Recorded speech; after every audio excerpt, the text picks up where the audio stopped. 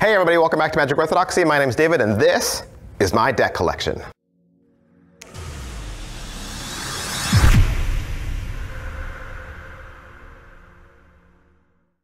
All right, so a lot of people have been asking, show us your deck collection, show us your deck collection, shut up! All right, so you wanna see my deck collection, I'll show it to you. I've shown it to you in the past, I've shown you bits and pieces of it, and again, I can't really show you all of it. I just can't, there's just so much. The video would be like 15, 20 minutes long, and it's not well organized. I don't have it like in nice, neat little boxes. Well, I do have it in nice, neat little boxes, but they're not all in little, easy accessible. I don't know. I'll show you, okay? And I'll show you what it looks like. I'll show you what I see every day. It's not pretty, okay? It's not pretty, but hey, we'll leave this beautiful, environment. We'll leave the studio. I'll take the camera and we will go down to my house and I will take you into my super secret closet. Let's go. All right, here we are at my super secret closet. Nobody knows what's inside. Well, I do. I know what's inside. But I'll give you a little peek inside here and we'll see what we can find. Let's go. All right, so going in here, there isn't a lot of strong organization. You're gonna find cards and magic pretty much all over the place, and comic books, really, and toys. Just, what we got here, like a Indiana Jones hat. Here's my Jack Sparrow wig, a couple of big Boba Fett's. These are cards, but they're like playing cards. Well, no, they're gaming cards. So like Lord of the Rings gaming cards, Star Wars gaming cards. Here's some extra cards. These are my extras that I just, play with, some more extras, a Jet Setter brick, a brick of Black Lions. There's another brick of Superiors underneath that. Here's my 2 sets of Dan and Dave. I have a collectible set and then my own personal set that I play with. And then these are all King's Wild bricks, just all the various cards that I have. Here's the new Madison set we just got.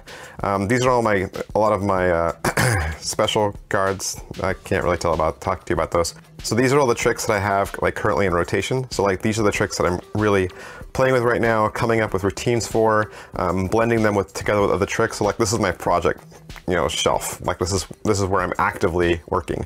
Okay. Here's some more decks, magic tricks, and whatnot. This is my magic set. So this is the case that I take with me everywhere I go. Some Star Wars posters right there. Right here is some more extra magic stuff. This box here is pretty much all the tricks that I reviewed that either didn't make it into rotation or I'm going to be using for a giveaway sometime soon. This big box right here, the white box, this is like stage tricks. This right here, this is my poker set. Here's this big blue chest. This is all like collectible toys, Star Wars, things like that. These, all these rows, these are comic books that I collect.